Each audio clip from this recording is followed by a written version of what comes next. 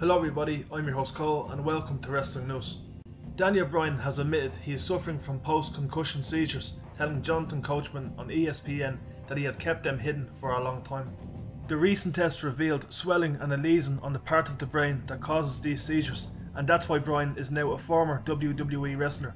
He told Coachman that there has been 10 concussions, but there's no way to document every single incident in his 16-year career, particularly on the independent scene.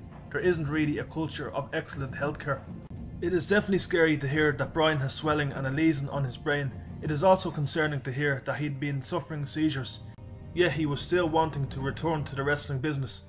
How can a guy as smart as Bryan think it was wise to hide the seizures? His passion for returning to wrestling was definitely clouding his judgment, and WWE should be condemned for forcing him to accept this condition. Thanks for joining me, and be sure to subscribe for the latest in wrestling news. Take care.